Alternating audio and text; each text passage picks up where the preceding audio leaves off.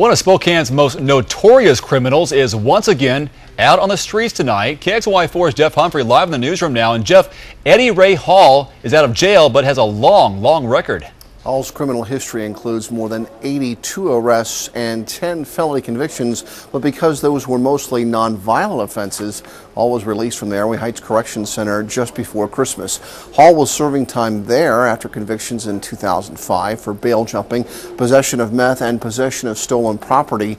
That arrest came just 8 months after Hall had wrapped up a 6-year prison term for a burglary back in '98. But here's the good news for us. Hall remains on supervised probation and will have to submit to random drug testing. That also means Hall's community corrections officers can give him a polygraph test, search Hall's home or car anytime they want, and they don't need a warrant to do it. Police say if Hall doesn't get a job and stay off the meth, he won't be out of prison very long. Reporting in the newsroom, Jeff Humphrey, KXLY4.